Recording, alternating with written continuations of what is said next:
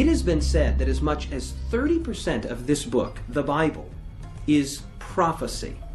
For example, Jesus himself said on multiple occasions, "And now I have told you before it comes to pass, that when it is come to pass, you might believe." In other words, he tells us in advance. The evidence that Scripture gives that Jesus of Nazareth is the Messiah is prophecy. How can we know that Jesus existed at all? Well, we turn to history. Historians from that time period, historians weren't even Christians, who wrote about a man called Jesus. Tacitus is one of those historians. He wrote in his work Annals around AD 115, Christus, from whom the name had its origin, suffered the extreme penalty during the reign of Tiberius at the hands of one of our procurators, Pontius Pilate. And Tacitus was referred to as the greatest historian of ancient Rome. Now, there were others that referred to Jesus and his followers. Josephus, a Jewish historian, also mentioned Jesus in reference to the trial of James, the brother of Jesus. In his work Antiquities, which was only written about 60 years after Jesus died, about between AD 90 and 95, he wrote, "So he assembled the Sanhedrin of judges and brought before them the brother of Jesus, who is called Christ."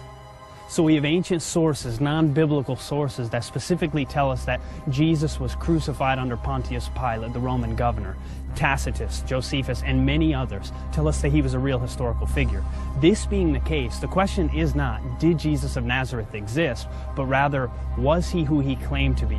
Was he the Christ, the Savior of the world? When it comes to the prophecies of Jesus, one of the most remarkable things is what takes place when you take those prophecies of Jesus and you work them out mathematically. Now, there has been a mathematician who's done that. Peter Stoner, famous mathematician, went in, looked at how many prophecies there were, 300 prophecies. And then as he broke down those prophecies, he said, let me just take 8 of them and figure out what's the likelihood of 8 of these prophecies being fulfilled in one person's life. So Professor Stoner gives us an illustration. It helps us to understand the nature of probability. So let's just say that 1 in every 10 men that you meet has a bald head. And 1 in every 100 men that you meet happen to have a missing finger. You want to find out how many men are there that I'm going to bump into that actually have a missing finger and a bald head. So what you do is you multiply the first 2 figures, and then you have your answer. 1 in every 1,000 men that you meet are going to actually have a missing finger and a bald head.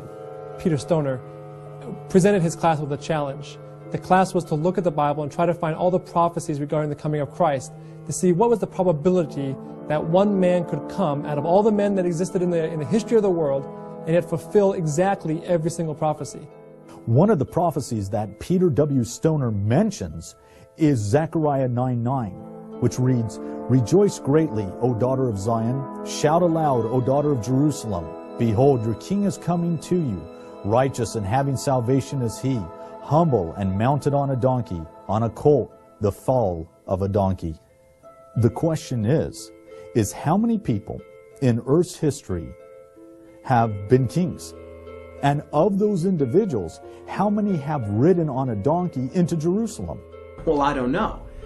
Neither did the class. So they decided to assign an absurdly high number. They decided 1 out of every 100 men who ever lived rode into Jerusalem as a king on a donkey, of all things. I mean, 1 in 100. This is obviously absurdly high, but that's the point.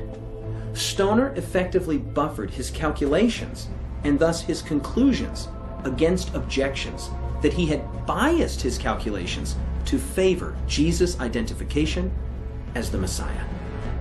Another prophecy that Professor Stoner looked at was Micah chapter 5 and verse 2. In Micah 5 verse 2, there's an incredible prophecy that is given hundreds of years before the birth of Christ, pinpointing exactly the place where Jesus would be born. It states, "But you, Bethlehem Ephratah, though you are little among the thousands of Judah, yet out of you shall come forth to me the one to be ruler in Israel." What's amazing is the fact that there are 2 Bethlehems, 2 cities called Bethlehem in Israel. One in the northern portion of the kingdom, one in the south. This specifies which Bethlehem. This specifies Bethlehem Ephratah, which is Bethlehem in Judah. So the prophecy is very precise. But in addition to that, when you think about Mary and Joseph, Mary finds out that she's pregnant. She's in Nazareth. And yet suddenly this decree comes out. This census is being proclaimed by the Romans. And they're told that they have to go back to the birthplace of the husband. And so Joseph makes his way to Bethlehem in Ephratah. They have to take their family back to Bethlehem. Joseph has to be taxed according to Roman law. Jesus is born in Bethlehem.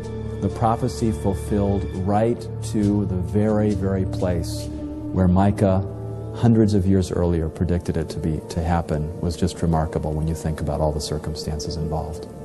So Stoner and his students, they decided that they wanted to figure out, in the light of the world's population, how many people have actually been born in the city of Bethlehem. 1 out of every 280,000 people was a very conservative estimate that they made, that they found mathematically, of how many people have actually been born in Bethlehem. Now another prophecy they looked at is found in the 53rd chapter of the book of Isaiah. He was oppressed and he was afflicted, yet he did not open his mouth. Like a lamb that is led to the slaughter, and like a sheep that before its shearers is silent, so he did not open his mouth. Stoner brings this out, that Jesus was a just man, condemned to die, and he said not a word, not one word in his defense. Now how many have done that? Well, his class didn't know. Of course not. How could you know? So here again they assigned a conservatively high number. For the purposes of their calculations, they said, okay, how about 1 in every 1,000 men who ever lived were both wrongly accused of a crime and during their trial chose to speak no word in their defense. And then as he broke down those prophecies, he said, let me just take 8 of them and figure out what's the likelihood of 8 of these prophecies being fulfilled in one person's life.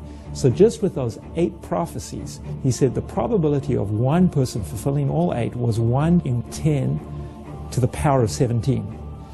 That's like taking silver dollars all over Texas. They covered the entire state. And on one of those coins, somewhere in the state, you have a particular coin marked with a black X.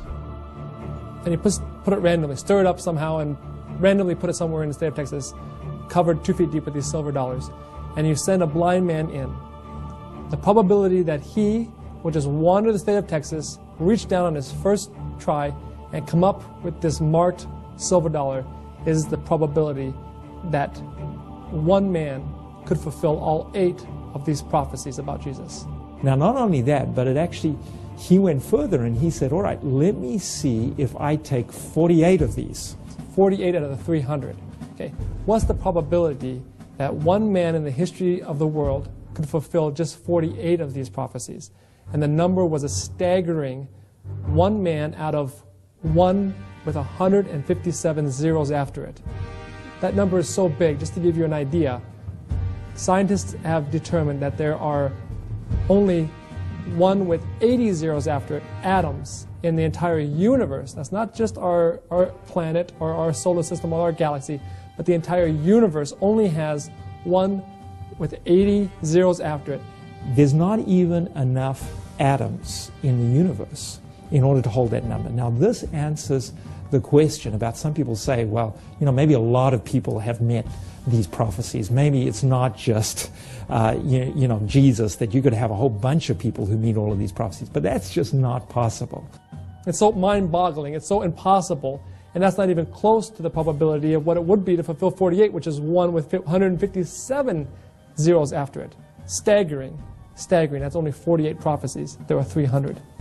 What you've got in here is you've got something so remarkable that the whole universe can hold it. In fact, this is what Peter Stoner said. He said, any man who rejects Christ as the Son of God is rejecting a fact proved perhaps more absolutely than any other fact in the world.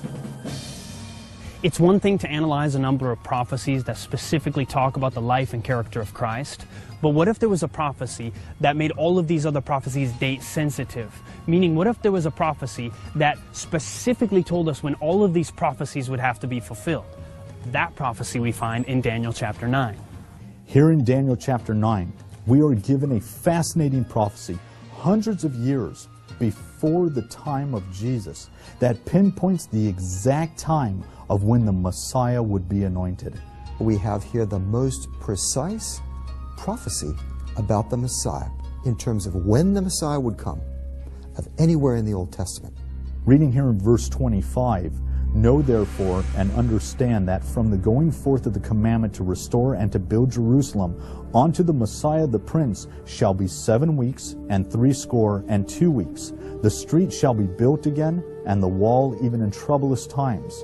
Now what does that mean? That word for week in Hebrew can either mean weeks of days or it can mean weeks of years. Daniel recognizes the same thing in his prophecies, that one day is a year. Therefore, he knows that this 70 weeks is 70 weeks of years, which means 490 years. The way it works is like this. There are 490 years. We need to find the starting point. That's the key. In Daniel 9:25, it says that the starting date was from the decree that would restore and rebuild Jerusalem. Then Messiah would come onto the stage of human affairs. So we find the starting date, we go forward into the future, 483 years, and we have found the date in which the Messiah is supposed to begin his work on planet Earth. The beginning date of the 70-week prophecy is obviously 457 BC. Now, there are some other decrees that have gone out at this time, but this is the one that invokes God accomplishing it. So we know that this is the beginning date, 457 BC.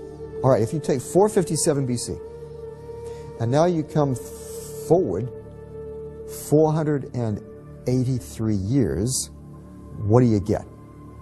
27 AD. As the time when, according to Daniel 9, the Messiah would come. What does that mean? The prophecies are about a Messiah, but what is Messiah? The Hebrew people would know what that means, but what does that mean to us? The word Messiah comes from a Hebrew verb which means to anoint. So Messiah is anointed, and in ancient times that was the way someone was marked for office. So the question arises, was Jesus of Nazareth anointed in AD 27? The Messiah appears and becomes the anointed one precisely at that point in AD 27, as Daniel prophesied in Daniel 9. What does that mean? He would begin his ministry. He would appear in that year. Well, what happened in 27 AD? Luke chapter 3, verse 1. Luke 3, verse 1 says that in the 15th year of the reign of Tiberius Caesar, and then it goes on to describe Jesus' baptism. The 15th year of Tiberius happened to also be the date of AD 27, the exact year when Jesus Christ was baptized. So we have the Jordan River and we have John baptizing. Jesus comes to John and John baptizes Jesus. Now the word baptize comes from the Greek word baptizo. Baptizo means to immerse, to dip. It was a term widely used as in the immersion of dyes and cloth, that they would fully take that cloth and immerse it in that dye, completely covering it. So Jesus was completely submerged and brought out. And when he was brought out, the light from God shone upon him, and the Holy Spirit descended on him as a dove. And that is when Jesus, the Messiah, was anointed. And so we can clearly see that there's a shadow of a doubt that nearly 500 years before the event took place, it was predicted and fulfilled in the life of Jesus Christ. So Jesus is baptized. Immediately after he's baptized, and John the Baptist confesses that he's the Lamb of God that takes away the sins of the world, Jesus goes to preach his first sermon. He says, "The time is fulfilled, for the kingdom of God is at hand. Repent and believe the gospel." So when Jesus came and proclaimed, "The time is fulfilled," What he is indicating is that Daniel's great prophetic time clock has struck the 0 hour. It is time for the Messiah to arrive. It's fascinating enough that the Bible tells us when the Messiah would be anointed, but the Bible even goes further to tell us the year when the Messiah would be crucified. Daniel 9 predicted precisely when Jesus would come as Messiah. Now, there were some people in the early Christian age who didn't like the fact that so many people were becoming Christians because of this passage. In certain Jewish literature, they have a curse on you who study this prophecy, because I think it's very powerful evidence pointing to Jesus as the Messiah. And they were very threatened by this passage because it was too overwhelming, that it pinpointed the individual who was supposed to come to the very year. Now, what happens in the rest of the passage? What does it say? The prophecy of Daniel 9 tells us that in the middle of the week, in other words, about 3.5 years, into the last week or 7 years of Daniel's 70-week prophecy, the Messiah would be cut off, but not for himself. So 3.5 years after the baptism, the anointing of the Messiah, he would be cut off. At the end of the sacrifices would happen. 3.5 years after AD 27 brings us to the spring of AD 31. AD 31, the spring of AD 31, and particularly the Passover in the spring of AD 31, would be the Passover at which Jesus was crucified.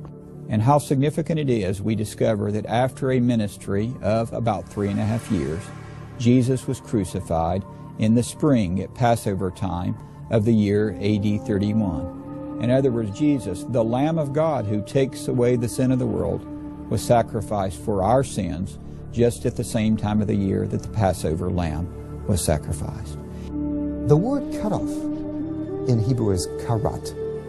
And this verb karat is used of a divine penalty for sinners back in the books of Moses, particularly Leviticus, Numbers, and so on.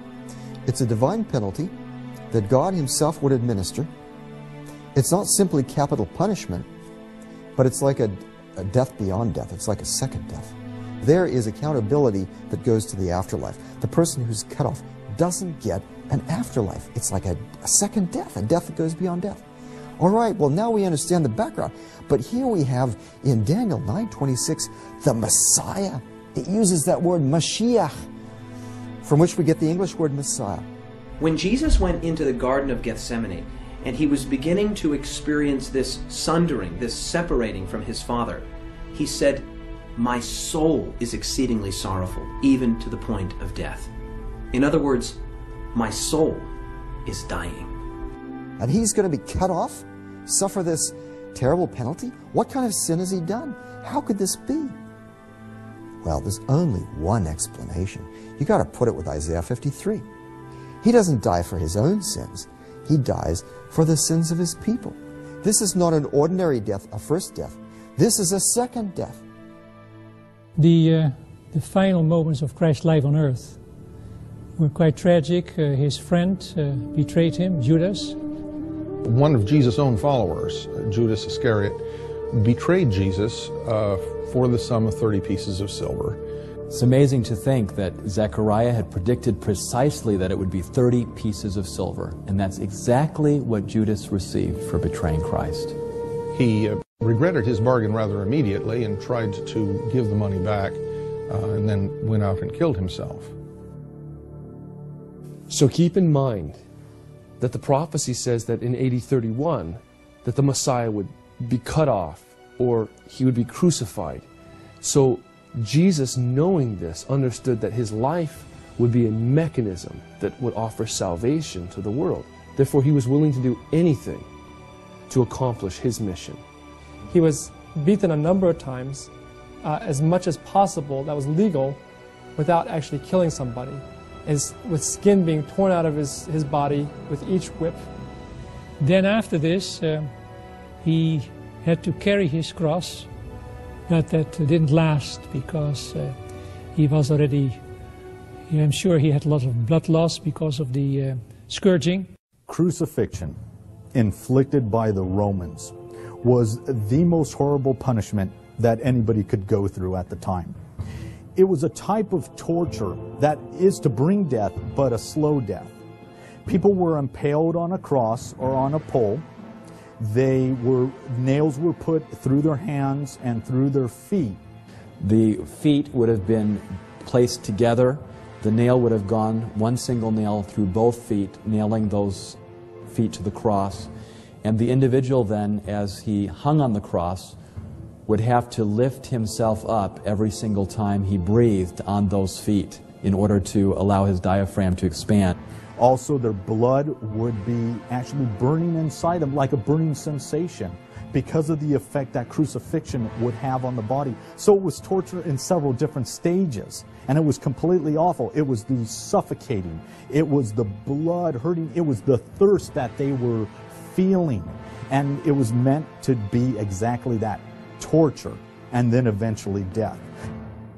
Jesus' death, of course, was not a death forced by the crucifixion. It was not a death of suffocation after days and days of hanging there on the cross. It was not a death of loss of blood.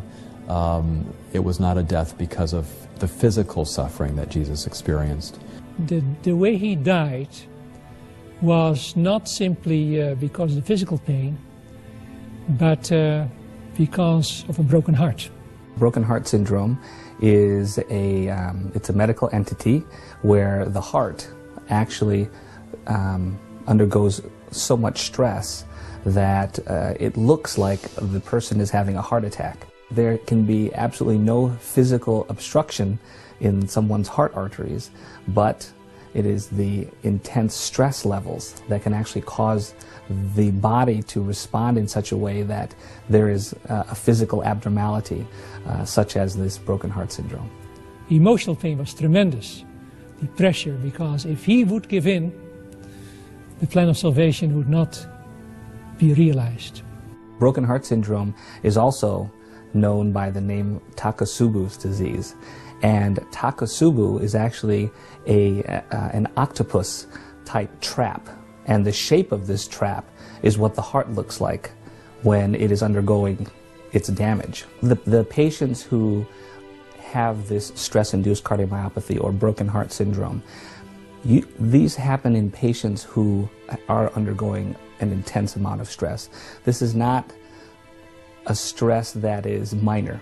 So Jesus, while dying on the cross, had all of the guilt and all of the sins of everyone in this world on his shoulders, and the amount of mental anguish that he was undergoing could definitely have caused this broken heart syndrome. And the chemical levels, again, in the body with that amount of emotional stress would have been enough to trigger something like this to happen. Isaiah chapter 53 and verse 6 says, "And the Lord has laid on him the iniquity of us all." And so from that prediction, many hundreds of years before the crucifixion, we are told that Jesus' death would not be a result of all these physical things that happened, but a result of his separation from his Father, but more importantly, the weight of the sin of the world that crushed his heart, crushed his being, that he paid for there at the cross. And even though he suffers this cutting off, because it wasn't for his own sin, he comes forth from the death from which there is no return to give us salvation and to give us hope. And this is an incredible thing. So the prophecy of Daniel 9:27 says, in the middle of the week, he will cause the sacrifices and the offerings to cease. Well, when did that happen? 3.5 years after AD 27 brings us to the spring of AD 31, precisely when Jesus died on the cross. Jesus, about 3.5 years later, in the middle of that last 7 weeks of years, Jesus died. Did he bring the sacrifice and offering to an end? Depends what you mean. When a person had committed a sin, he was supposed to bring a sacrifice. Various kinds of animals were permitted for sacrifice. It was a replacement, a substitution being offered for them. Jesus was the fulfillment of those sacrifices and symbols. And that's why John the Baptist said, "Behold the Lamb of God, which takes away the sin of the world." And so we don't go to a Hebrew sanctuary. We go in faith to the hill of Calvary there, where the Son of God is dying in our behalf. And as the Scripture says, God made him to be sin for us, who knew no sin, so that the righteousness of God may be fulfilled in us. The death of Christ in the middle of the week, in the spring of AD 31, is without a doubt the most significant, solid historical evidence that Jesus Christ is truly the Savior of the world that was predicted. I mean, it's incredible to think that he died just on time, just the way the Bible described. I mean, a prophecy of Daniel hundreds of years earlier, written in the 6th century, predicting that precisely the event of Christ's death. This was in the middle of the final week of years, which is between 27 AD and 34 AD. Okay? What happened in 34 at the end of the 490 years? This was the time that you read about in Acts chapter 7. In Acts chapter 7, Stephen was a deacon who was filled by the Holy Spirit. He was doing evangelism.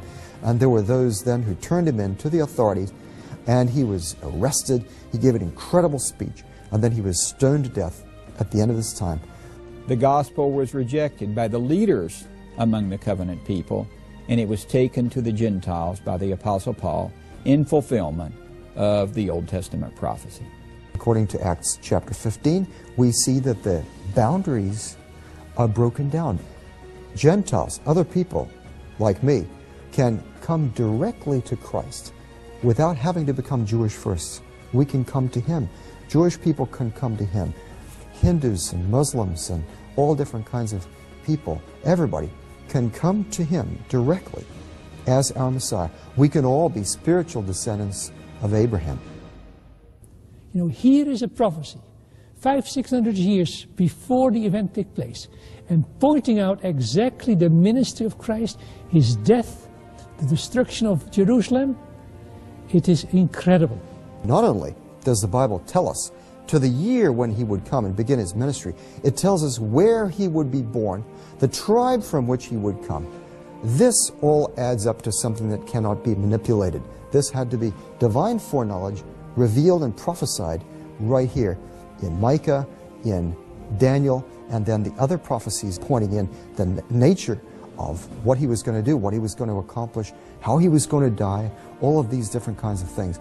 It all comes together to indicate that God really knows what He's doing, and we can have confidence that when He says that He's going to deliver us, that He can do that.